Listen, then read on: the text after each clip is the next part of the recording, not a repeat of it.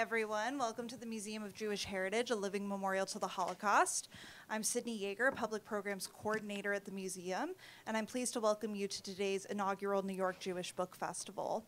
This event is on writing the third generation of Holocaust survivors with Linda Kinstler, Menachem Kaiser, Helen Betya Rubinstein, and Arielle Angel.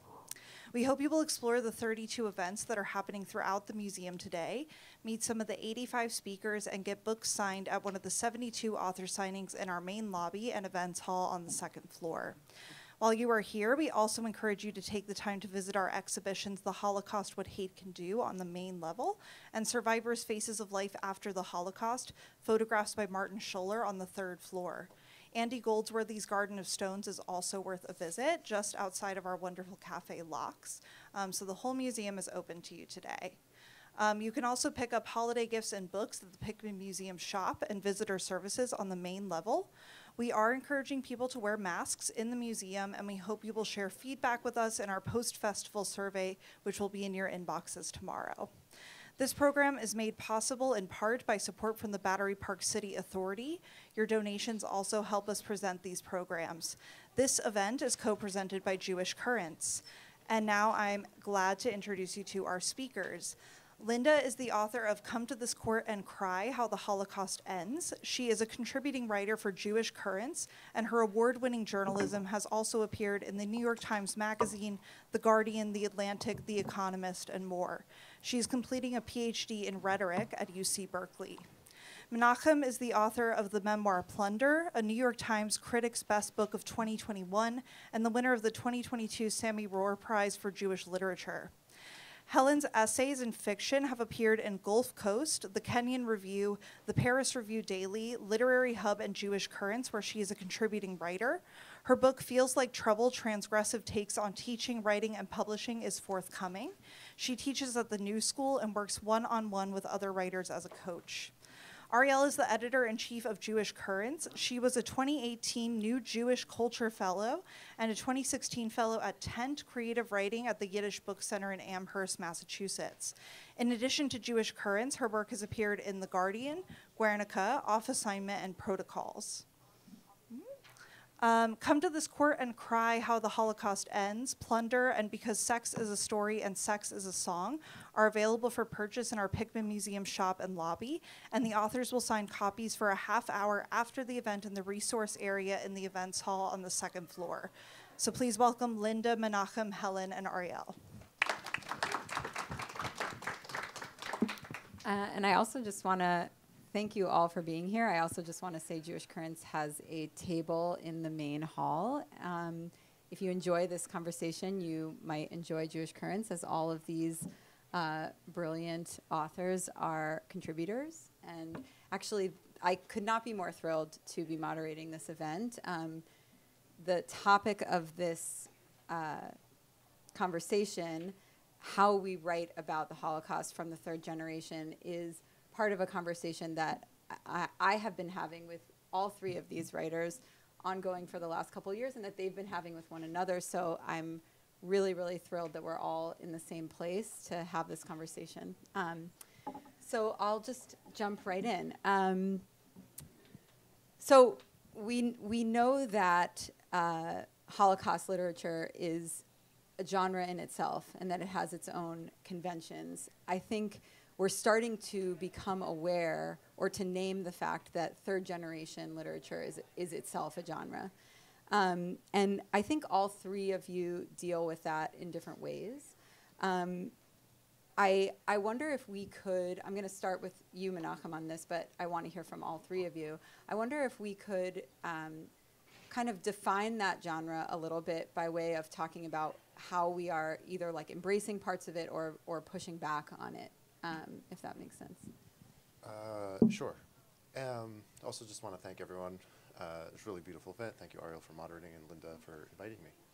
Is your mic on? I don't know. Oh, no, is it on? No, it isn't on. You know, Arielle wrote, the first review that I got for my book, I think was yours, when you wrote the Jewish Currents newsletter, and you wrote something which, it sort of took me by surprise, but I found it so gratifying. When you wrote, this is the first book that is self-aware that it is this kind of book. And I was like, yes, that's what I was going for, even if I didn't know it. And so, in a way, I'm an unusual candidate to have written a Holocaust book because it's something I never related to at all. Like, I grew up, my grandparents were Holocaust survivors, and I had, like, no sense of sort of bearing that responsibility. I wouldn't have used those words. Arielle was one of the first people I met on that artist retreat, like, 10 years ago. There was, like, grandchildren of Holocaust survivors who were artists, and I was like, I don't belong here. This feels weird. It doesn't fit. And they sort of pushed me to sort of recognize that maybe it does influence my character and my art. And I'm still not entirely convinced. But, you know, for me, it was like I didn't relate to a lot of the books being written. And so, like, I don't feel that comfortable sort of passing judgment or even defining or even demarcating genres. But I was like, I don't relate to a lot of the books. I read them. I was like, this person had clearly a profound experience, and it's not speaking to me. And then I had my own experience, and I was very reluctant to write a book about this. Very, very reluctant, even though by the time I sort of felt like I had no choice to write it, I had spent about 6 years going to Eastern Europe pretty regularly and doing Holocaust-related work and not seeing it sort of in conversation with my own experience or my own family's legacy, for that matter. And so I just had to write a book that I felt like I could relate to. And I think you sort of you hit the nail on the head by saying there's an awareness that there's a whole body of work that speaks to this experience, and you cannot pretend like your book in any way or anything you're producing is sort of unique or sui generis. It's like it's speaking to everything else that's already existed. Yeah, I mean, I think really quickly, just to say that I think like we are maybe entering kind of a second wave of this kind of literature, even like a second wave of grandchildren literature. So I want to hear from the rest of you, but like that self-awareness and the awareness of all the tropes that go into this kind of writing feels like you cannot write about it at this point without confronting the tropes themselves. Yeah, I mean, I'll just say, reading your book, Menachem, like the final chapter, you have this really stunning meditation where you write about what you thought this book would have been when you were originally thinking about it as a novel, and this kind of like ending scene of burning the house down, you know, and what that conflagration would have meant and how that would have concluded the book. This is the house that that Menachem's grandparents owned before the war. Yeah, which becomes the subject of this legal suit and becomes this kind of restitutive object, which I find totally fascinating. But I do think that a strong commonality between all of our work, not only are we all contending with law in various ways and these kinds of convoluted legal mechanisms that we've inherited by virtue of our own places as, you know, third generation, but also these inherited stories and tropes and forms.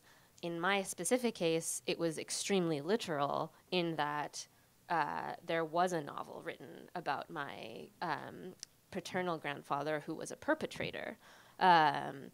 And it took this genre of spy fiction. And I felt confronting that and discovering the legal case around it that I similarly had no choice but to engage, that the decision had already been made for me in advance.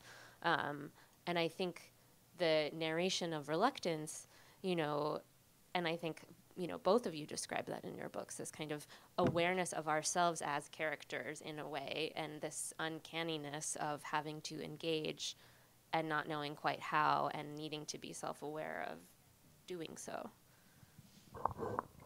I guess I feel like really bluntly, like the genre is, and please disagree with me, I'm curious if you all agree, but like the genre was kind of defined by everything is illuminated.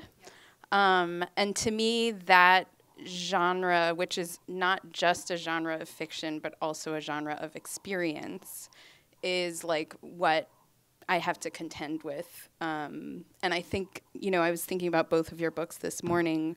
We're all writing about grandfathers who we don't really know and are in some way like interested or not interested in reanimating. And I don't know if you feel like the roots aspect applies as much to you, Linda, but there's something about like sort of stepping into this somewhat prescribed experience of a trip back. Yeah. I mean, maybe I'll actually skip, that segues into one of the questions that I wanted to ask later, but I want to maybe bring it up. I mean, one of the things about Everything is Illuminated is the way in which an erased history becomes sort of repopulated with an imagined history, and there's a sense of like going back and being able to like reclaim the box that has all of the answers in it. And I think that something, and that when I read that as myself, the grandchild of survivors, it really pissed me off, you know, because there's nobody waiting there with the box with all the answers in it. There's nothing left, and whatever you can get is just the smallest of fragments. And so I wanted to ask about knowability, particularly, and I think that plays a role actually in all three of your work. I mean, certainly, Linda, you're dealing with the law and the way that what we can't know is a very different question historically and legally. I think for you, Menachem, I think there's also a question about like, even like what we can know about a person's experience. Like if you walk the path that they walk, do you feel anything that they felt, or can you actually know their experience? And I think for you, I mean, Helen, I feel like there's a whole other layer of like dealing with Russian or like Soviet state archives and the kind of disappearing work, the erasure of that work. So I wanted to, maybe we'll start actually with Helen on this question about knowability. Like about, I mean, it's not really a question, but like to speak a little bit to like how that shapes the work itself, like Yeah. how the limits of knowability become a part of the story.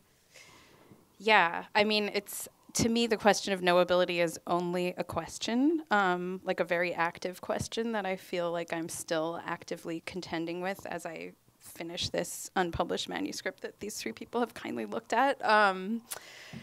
But I guess I just, like, to go back to Everything is Illuminated, I just the other day came across an interview with Foer where he said, like, on his real life trip to Ukraine, he's found nothing but nothing. That was the quote. And I feel like each of us, like, has a sort of nothingness that we are contending with in these stories.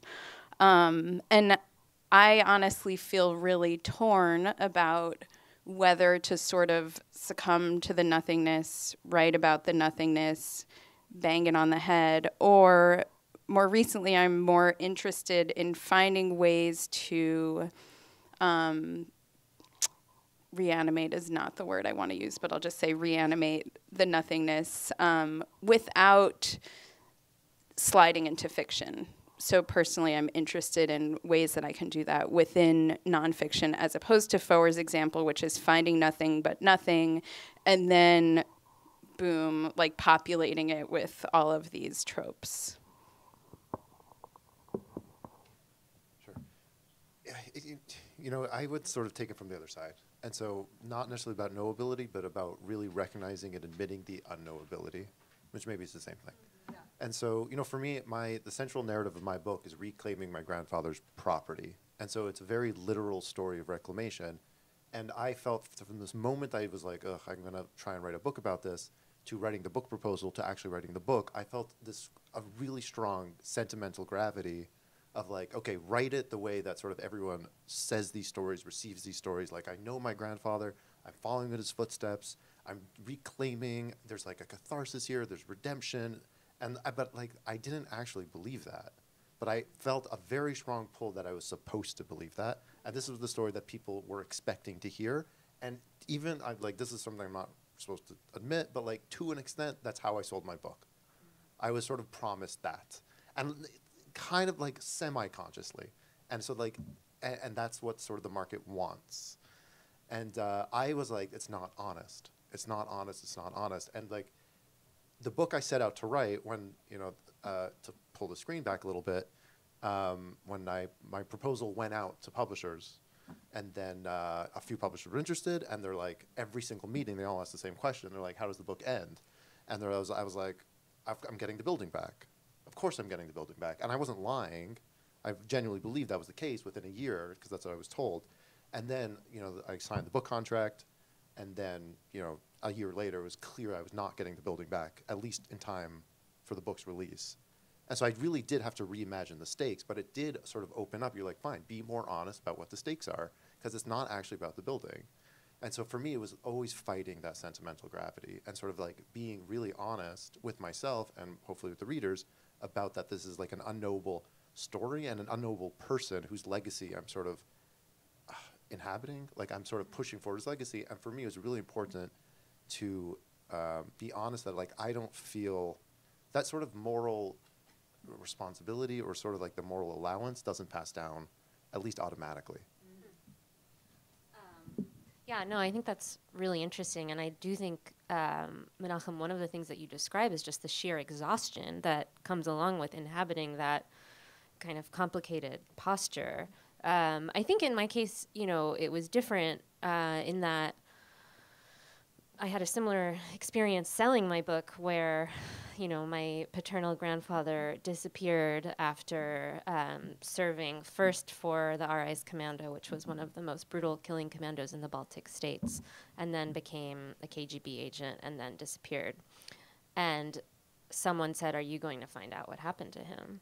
And I said, "I don't think so." And they said, "Don't tell the publishers." And, you know, I actually did feel a kind of moral imperative because I inherited on the one side this perpetrator story and on the other side this survivor story of the Riga Jewish community in which, you know, my mother grew up and in which I had heard stories from and in which I was primarily raised knowing about. And so from the moment that I discovered this court case in which this man, Herbert Zuckers, who is the only Nazi whom Mossad is known to have assassinated, the court case was essentially reinvestigating him with the objective of finding out if he could be held responsible for the killing of Latvian Jews, despite the fact that he had been dead since 1965. And there was a moment when I was sitting in the prosecutor's office and they weren't sure in what capacity I was there as a kind of person with a familial connection to the case on both sides, or as a journalist or as a writer. It was like this very strange moment. But I think my role ended up being not about, you know, accepting unknowability, but rather pointing out that these things are knowable and so much is known. And it doesn't, you know, we have this imperative to say, like, we want this forensic ability to say this is what happened, this is who pulled the trigger, this is the magic box that's going to unlock all the clues to the past in this very neat way, and to actually use my role to suggest, like, no, this is maybe enough already. Yeah, I mean, that relates back to the question that I wanted to ask you in particular. I mean, I think all three of you think about representation. I mean, there's always the question of representation as it relates to the survivor generation or the events themselves. But I think something that you run up against, each of you in your own way, is representation of the countries that outlasted and the people that are there now, many of them themselves either the descendants of perpetrators or perpetrators themselves. And I think that you each deal with that in very different ways. You know, I mean, I'll start with you, Linda, because you're in your book, there is actually an active Latvian revisionist nationalist movement that plays very strongly into the story that you're researching. So like the Kukers, is it Sukers case has become this flashpoint in like rehabilitating, sorry, rehabilitating, you know, Latvian history on some level, and reclaiming, you know, a story that is a little bit nicer to tell. And I think that operates actually quite different for both of you. I mean, Menachem, like, you are, I think, more on the line of, like, we can't just paint all of these people with a broad brush. We can't, I mean, there's a very beautiful scene. I want to, like, talk about each of your books and then let you speak about it, but there's a very beautiful scene in your book where you go into what you think is the house that your grandfather owned and meet these really wonderful. It's like this building used to be owned by like a theater company or like related to a theater company, and there's this extremely beautiful like community around this building. Like, what would it be to then take the building back from them? You know, like, what would that actually look like? And I think, Helen, with you especially, you have a wonderful, beautiful excerpted piece in Jewish Currents that you should definitely read called Travesty Show, looking at kind of buried buried Jewishness and queerness in Ukraine. And I feel like also there's this wanting to be close to people and also recognizing the distance. So I just wanted to ask each of you, and start with you, Linda, about what it means to represent these societies in the present, and if you feel a sense of of responsibility in doing that kind of work in this moment. Yeah, I mean, I feel, like an immense responsibility, because I really didn't want it to be a book about Latvia, in my case. I was compelled to write it because I thought the case that I was looking at, in my mind, was a kind of direct successor to the Eichmann trial, in that, you know, some of the same agents were involved, some of the same testimonies were involved, and yet it was this kind of direct inversion of that process, in which there was this world historical trial that was televised the world over and everyone knew about it. And here we are, you know, however many decades later, no one knows about this process, and all the same logics are being kind of twisted and undermined. But at the same time, obviously, I couldn't escape this. On the one hand, like, it was a requirement that I document these revisionist efforts, because, of course, they had already wound their way into the court case themselves and the kind of culture that allowed for these legal decisions to occur.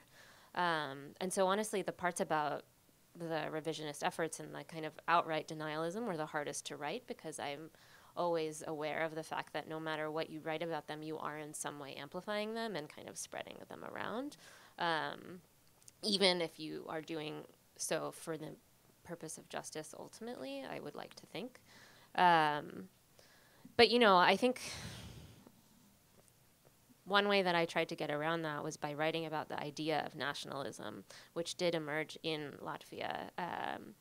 Among other places, you know, when Herder was kind of roaming around the Latvian countryside, collecting these folk tales, and came up with the idea of the kind of romantic nation. And I tried to use that as a frame for thinking about it, because it's all about inherited stories. And I found these, that the Jewish community at some point had translated Latvian Dane as the poems into Yiddish, and vice versa. And so there had been this kind of exchange of ideas and stories. And so that was the kind of idea that I was playing with. And I tried to foreground that and to suggest that this case was very small, very important, and more reflective of a historical moment than a precise, you know, particular nation, I guess. Maybe that's dodging the question. I'm coming from kind of a different place than Linda. Linda, if I may, is, in addition to being a wonderful writer, is a scholar. Like, you know, her languages, like, I don't have the languages, I didn't have access to a lot of things. And for me, it was very important going in to, again, recognize my limitations. And so I actually kind of ignored as much as I could, because I didn't actually feel like I have the authority. Now, that didn't work up until a point, because I was pursuing a court case. And in 2015, there was sort of a new government came into power and did sort of, at the very least, potentially influence my own case, because there was a full-on assault on the judicial system. And so I had to sort of at least wonder, if not doubt, about my judges. And so I was like, I can't ignore that process. But I definitely keep it very to my own perspective. Like, you know, there was a big section about like what was going on, and that was probably one of the most research-intensive sections, and most of it got cut, actually.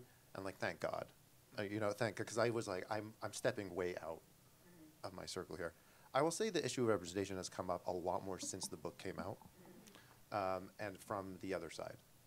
And so the question at every single book event, I would say the question I've gotten maybe approaching 100% of the book events, as in something like, what do you think about the Polish anti-Semites? What do you think about anti-Semitism in Poland? Something along those lines.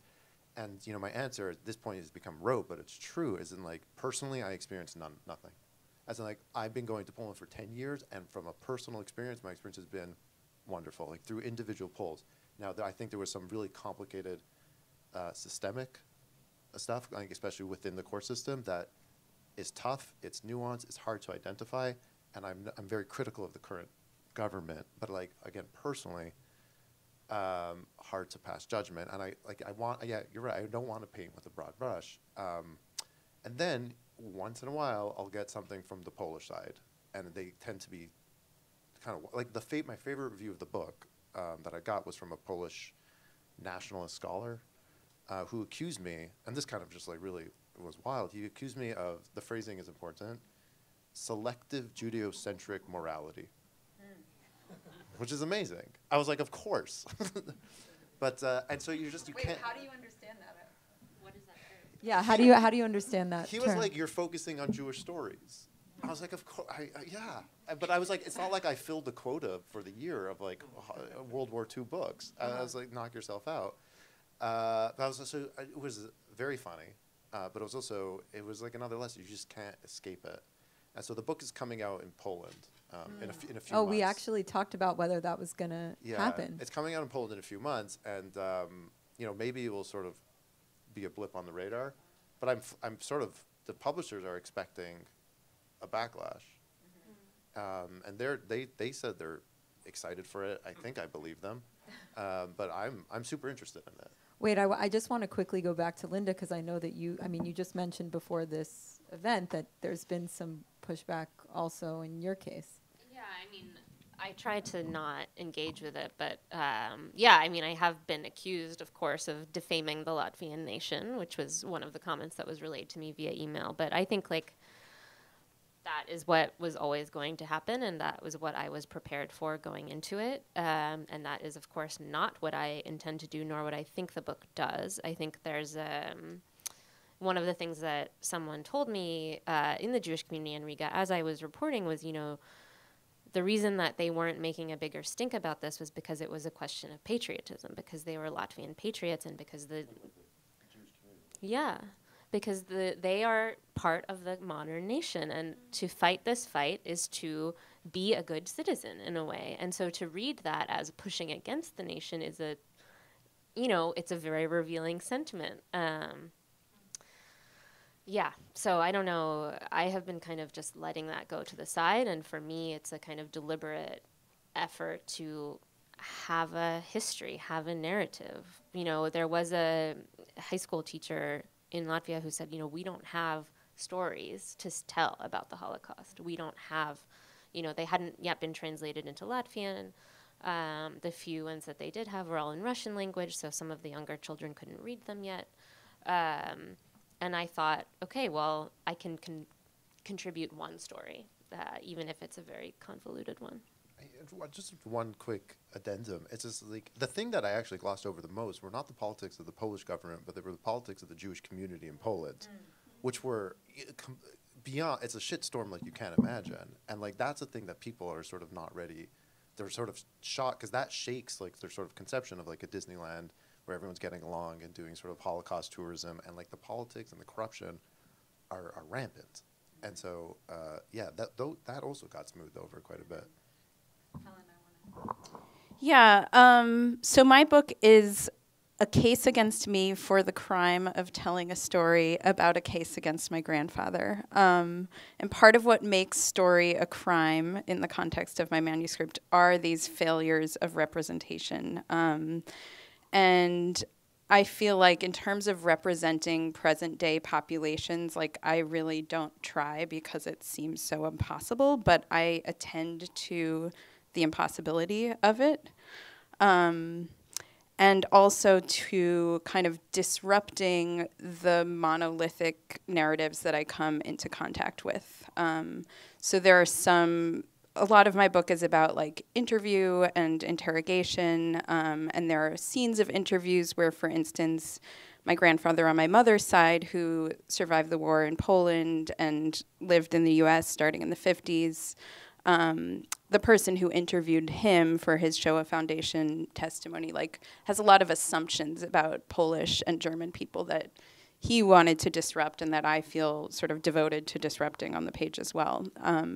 But I don't feel like I make a great effort to engage with contemporary communities beyond that.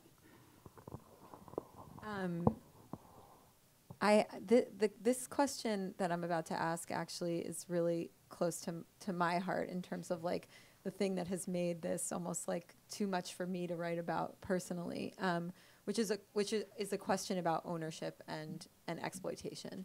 And I feel like, I mean, Menachem, you have a line in your book that I feel like is really extremely important for all of us to remember, which is that we are not the sequels to this isn't like, our stories are not like our grandparents' sequels, right? And we can't really like pick up where they left off. We can't make ourselves the protagonists of their story, right? And at the same time, we're also in an environment where there's incredible weaponization of anti-Semitism. Even as anti-Semitism is rising, there's also its weaponization in a number of different contexts. And there's a question about how are these narratives used? Why do people want them? And also, like, are they ours? Are they ours to tell? Are we? I mean, there are two different questions here, but I think they're related. Are these stories ours to tell, on the one hand? And on the other hand, in telling them, are we automatically kind of participating in a kind of exploitation of those stories? So I want to hear from all three of you on this. I don't know who wants to go. I have a thought. Because I was thinking about it earlier, Menachem, when you were talking about the sentimental pull. And I don't know to what degree, or like, I don't know what connotation you mean for sentimental when you were thinking about that. But I was just thinking about how that word, which is about sentiment, but also about sentimentality and sort of overplaying emotion, relates to also marketability, with which both you and Linda were talking about the literal sale of your book in relation to these questions. And I think for me, and maybe this is what you were articulating too, Arielle, like the fact of sentimentality and the marketability of this kind of story, the fact that it's generated income for Hollywood, for instance, to me stains the whole genre and the whole enterprise. Like, even if you really just want to do something like a Roots trip, it's like stained by in my view, it's sort of stained by its association with exploitative storytelling. Well, just to like not let you off the hook, like, how do you navigate that in your own work? I mean, I'll just say Helen has a really wonderful essay also on Jewish Currents that you should read called "This Is Not a Yom HaShoah" Instagram post, which is kind of dealing with. It's very good. It's really it's a barn burner, but it's really about kind of like every year, Yom HaShoah comes around and there's this kind of, like, let me just name some of the things you name in the piece, like Stand With Us, which is an Israel advocacy organization with a graphic of Holocaust survivors in the camps kind of fading into Israeli army soldiers, which, like, regardless of what you think about that, like, is that what they died for? Is that, we don't really know. I mean, like, there was a lot of political opinions for all the people that were there. It's sort of, it's kind of interesting to think about these images as being used for something. And also in like political, in the economy of social media, like pictures of our grandparents being used on some level for just self-gratification on some level. Like, this is attention that's being drawn to us as the carriers, as the keepers of that story. So, I just want to hear from you how you deal with that and continue to write about the Holocaust in that environment, basically.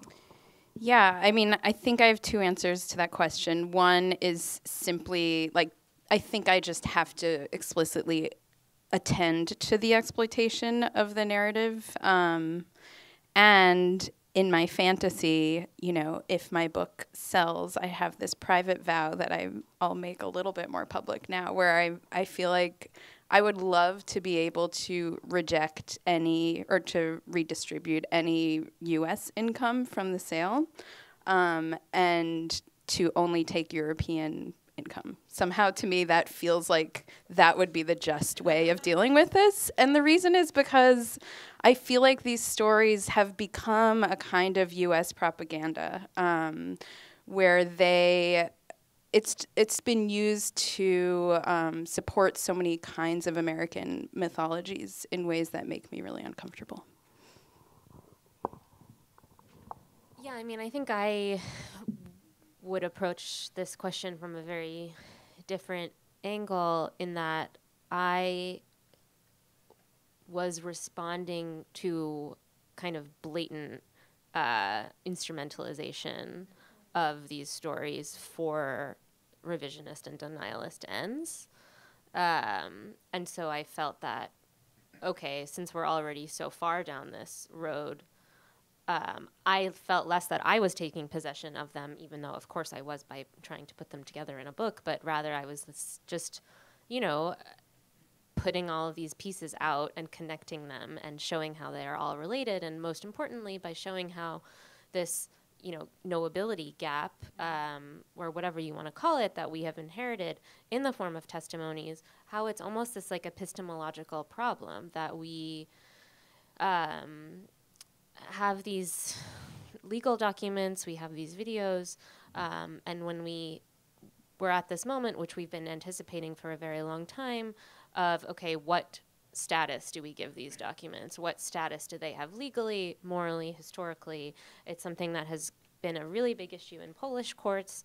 And I basically saw how these documents, because of their origin or because of the way they had been collected, were being kind of thrown out. And that was a really interesting question for me in terms of what do we use these for and what do we want them to do? Or when you just kind of, we put so much work into collecting these stories and then only to shelve them away and to kind of not know how to combat the very obvious kind of, I don't know, defense attorney line where you say, this person is no longer with us, so they cannot be, you know, cross-examined. So this no longer counts, you know? And so that was what I was coming out from, is like, okay, how do we even reclaim these things as operative in the way that they were intended to be when collected? Yeah, you know, again, I didn't grow up with Holocaust stories. I grew up with sort of like a general Holocaust education. I went to Orthodox schools my whole life. I did not grow up with my grandparents' stories, and so I didn't feel sort of on either side. I didn't feel a sense of ownership, and I certainly didn't feel like there was nothing to exploit. Mm-hmm. And so I never had any misgivings about it. For me, it was much more of a personal artistic question. I was like, can you write, not even, you know, that sounds too highfalutin. Like, can it be interesting and meaningful on its own, really? And I was like, the argument that these things are important, I understand that argument. I don't feel it in my bone. Like, to be really honest, it's hard, like, because I read a lot of these books and they don't move me. And so I'm like, I understand these are important books as a genre, as individual books. I'm like, great. And like, I'm happy it exists, so I'm not setting out to write a book that's sort of quote unquote important, that's sort of contributing to the literature. I was just like, write a book that's sort of good and interesting and honest. And I'll say again, to show you how the sausage was made in my case, when I began the reclamation process in 2015, I promised that I wouldn't write about it. Not because I had any misgivings, because I was like, I have nothing to write. I was like, this is sort of interesting to me because it's allowing me to access questions and issues that I find interesting in a broader sense. But I was like, this story's been told a million times. And it wasn't until a year later when the other part of my book has to do with treasure hunters.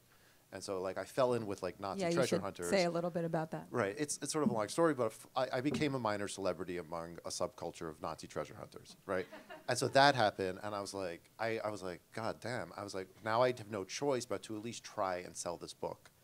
And so, to an extent, I was like, you know, I was in grad school.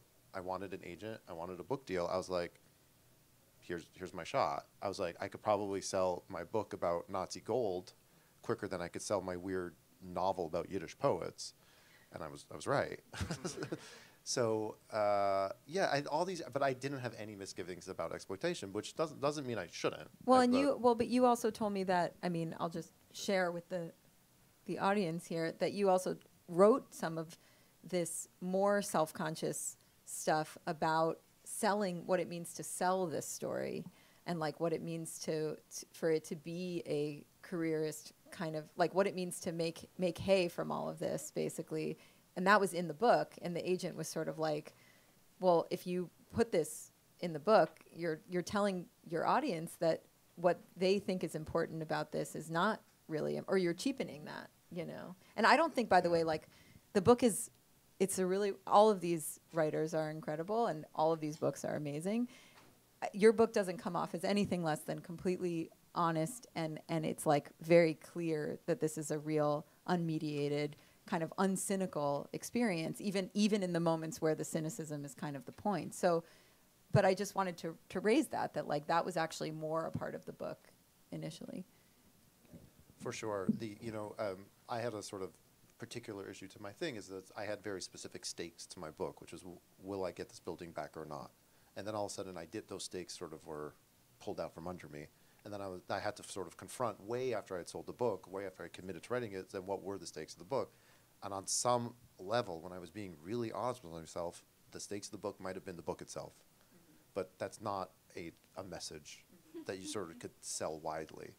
And so that part had to be extracted. That was the chapter that all my writer friends loved, and everyone else was like, this is get out of your own tuchas.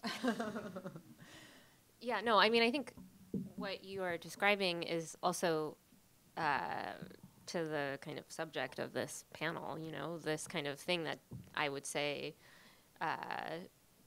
describes at least these third generation efforts. And, you know, I don't think it's a total accident that all of our books to some extent have formal similarities, and that we're all in the position of, like, you know, having legal documents to navigate. I wanted to actually ask about go ahead, Mo. Just one thing, though, but I don't think this is special to, like, our genre. I don't believe any nonfiction book writer, at some level, the ambitions for writing a book are careerist. Like, every single person who ever wrote a book, part of the reason they're writing a book is in order to write a book. True. And that you don't see that mentioned.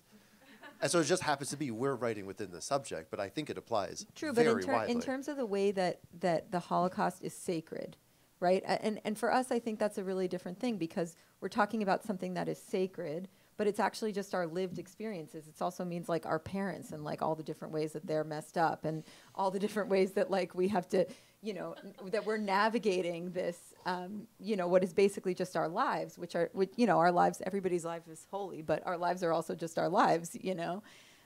So I think that there is a difference, and also the interest level is a lot different in the Holocaust, and because those narratives are being utilized in so many different ways, that people are taking something from that. I mean, I would just ask the audience right now, like, what is your investment in Holocaust narrative, you know, and think about sort of like what it means to want that, to want to engage in that.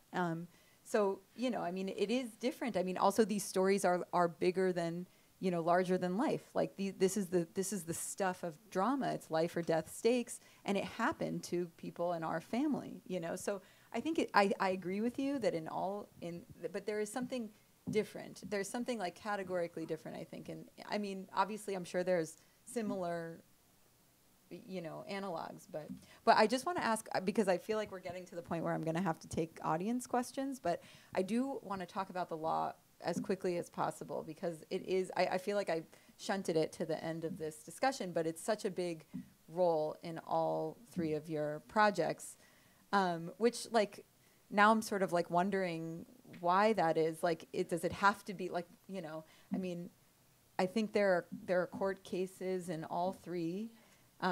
Linda, yours is the Sucre's court case, the like question of whether he pulled the trigger, whether he was involved in the mass executions, and for you, it's Menachem, the restitution of the building, but also the very Kafkaesque trying to prove that your relatives are dead, even though they could not by any measure be alive at this point.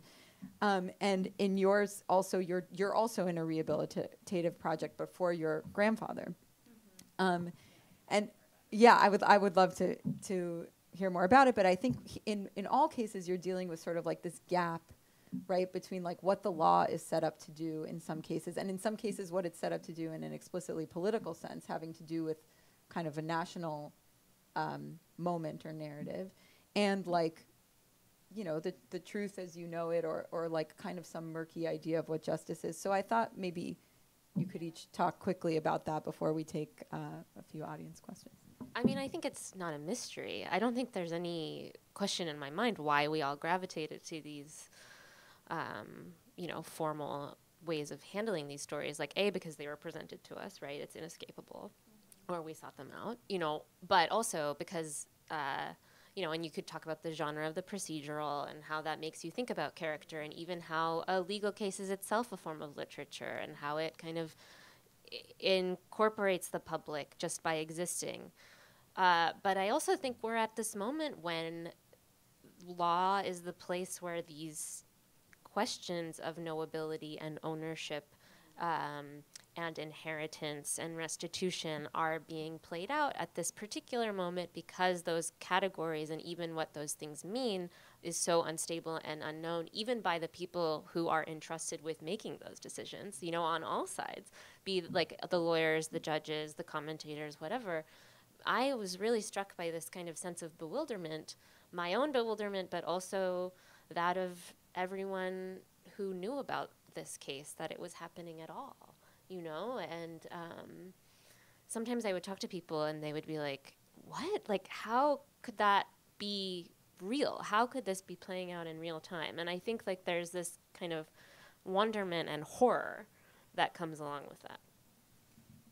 Helen, do you want to? Yeah, I don't know that I have anything to add to that. I feel like your book deals with these questions of like legal history, law, and storytelling so amazingly. So I defer to you. But I'll say the law was not always a part of my book project. It was something that came up later when I went seeking the file of my dad's father, who had been a ghetto leader in Transnistria on the border of Romania and Ukraine during the war, and had been sent to Siberia after the war, which was a really common outcome for people in those positions. And I only realized kind of deep into this process how central a mystery and a tragedy it was for my father's family.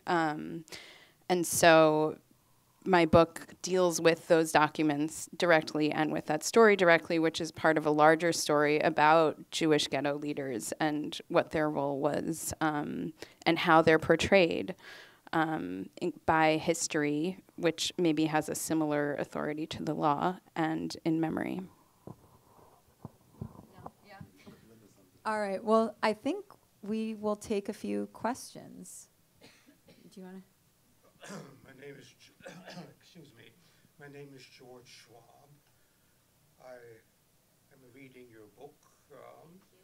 I have several questions, but I also want to mention that I was born in Libau, in Liepāja. I went through the war in Libau, in the Libau ghetto, Kaiserwald, Riga, before going to Stutthof, and I came here as a child. In a sense, I'm a child survivor.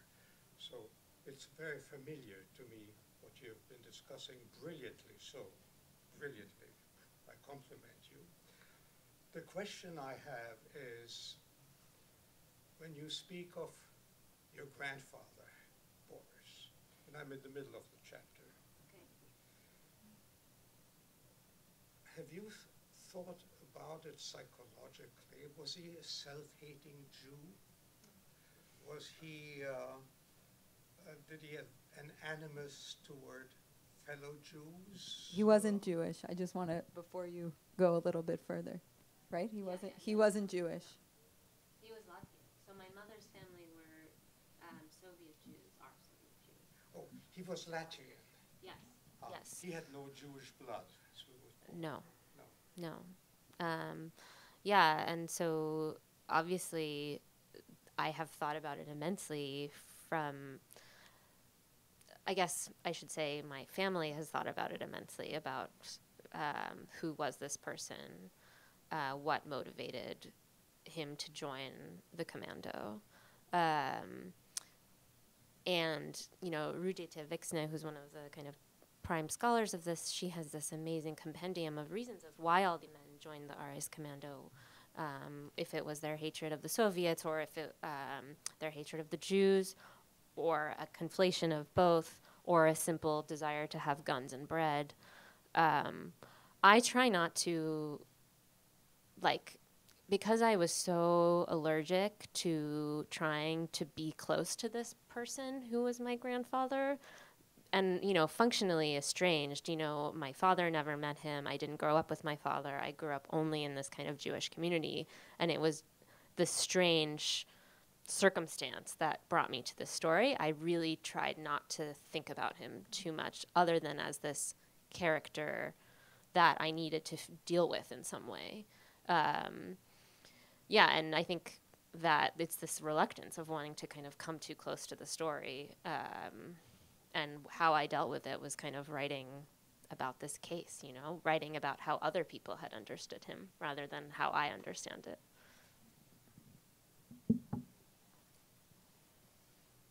Yeah. I'm a second-generation guy. I want to say something about my kids. They're angry at me because I didn't teach them Yiddish. At least I taught them some songs that my parents used to sing. I want to speak specifically about plunder. I think it's fabulous. The genre, which I think the books I've read of the genre, like Mendelssohn's The Lost, Kurtz's 3 Minutes in Poland, and your book stand together. They're all fabulous. I particularly love the payoff at the end. You know, one at the beginning of the book that you actually decided to do this. No spoilers. And then the payoff at the end is fabulous. So, you know, the middle is what it is. You've already described what you did. But, you know, I don't know what to say about my parents.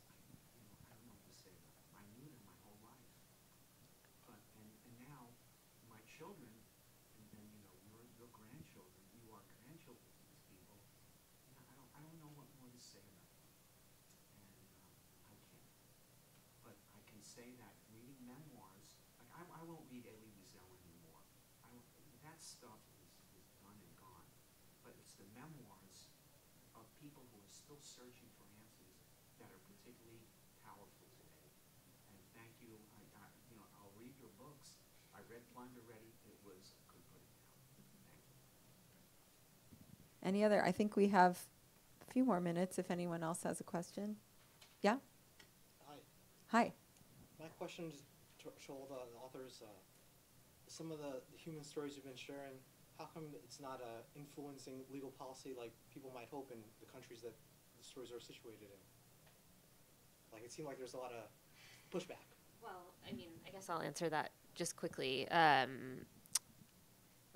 case I write about remains under investigation officially. You know, it's kind of was closed and then reopened and has been the subject of debate, and it's just kind of hovering there in abeyance, which is also this kind of strange Kafkaesque situation.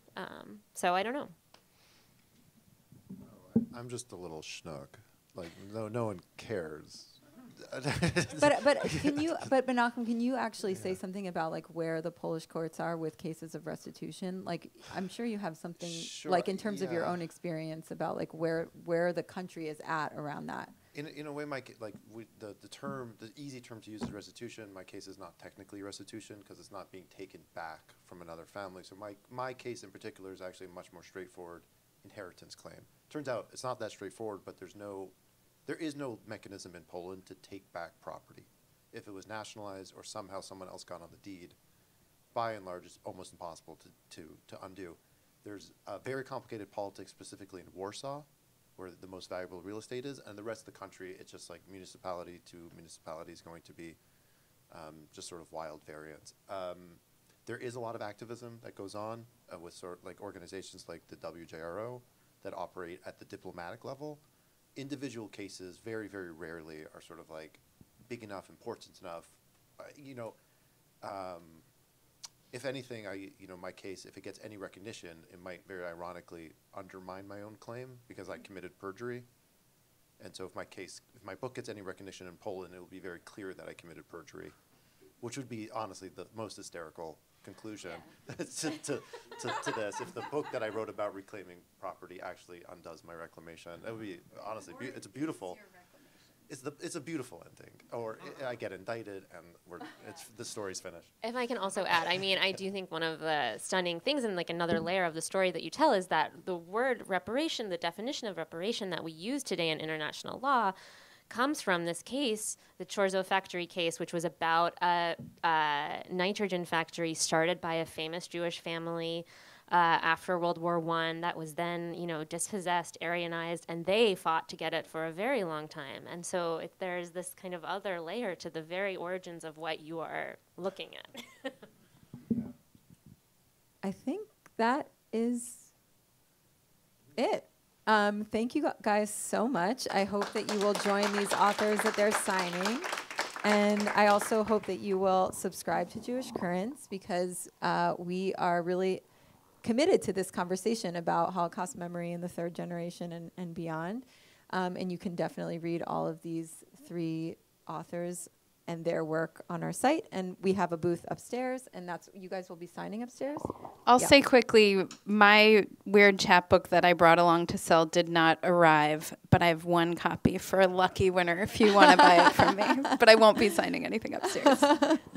Okay, great. Thank you, everyone.